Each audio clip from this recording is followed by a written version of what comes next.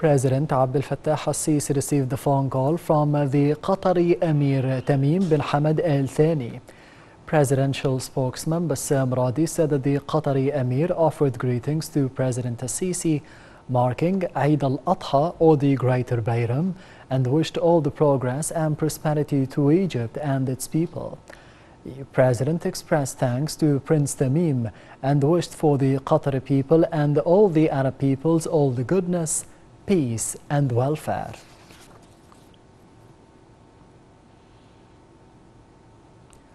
President Abdel Fattah al-Sisi exchanged the greeting cables with the heads of state and the Arab and the Islamic nations, marking Eid al-Adha.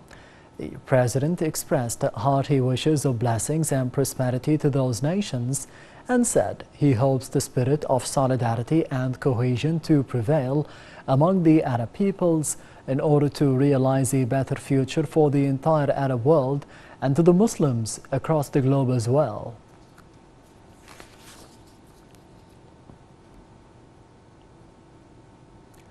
President Abdel Fattah al-Sisi greeted the Egyptians abroad on the occasion of Eid al-Adha feast. In a greeting message carried by the Egyptian embassies and consulates, the President sent his warm wishes to the Egyptians abroad, asking God to grant them health and happiness on the holy occasion. President al-Sisi also received greeting cables from the Prime Minister Mustafa Madbouli and the prominent statesmen on the occasion.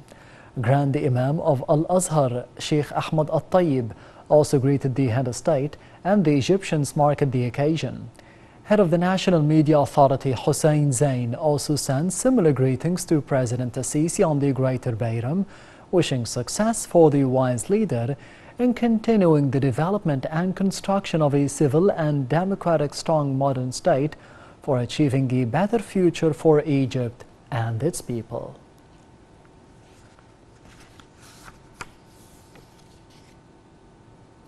First Lady Mrs. Intisar al-Sisi congratulated the Egyptian people and the Arab nation on the occasion of Eid al-Adha, wishing them peace and prosperity.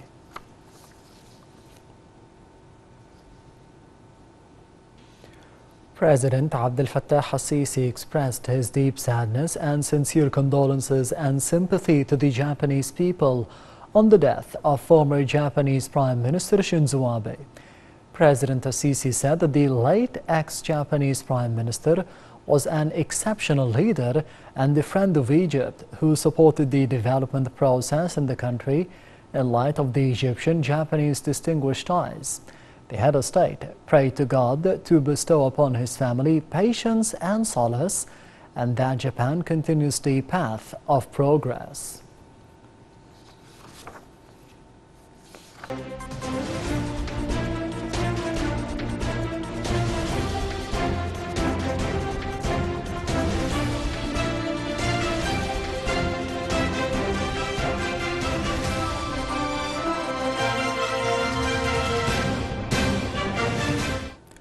Minister of International Cooperation Dr. Rania Al-Mashat participated in the International Development Agency Summit, which was held in Senegal. Addressing the summit on behalf of President Abdel Fattah al-Sisi, the minister said that the upcoming climate change conference, the COP27, which Egypt will host in November, will focus on the development, the challenges in Africa. She added that the conference will also address the joint cooperation to boost the green transformation in the continent.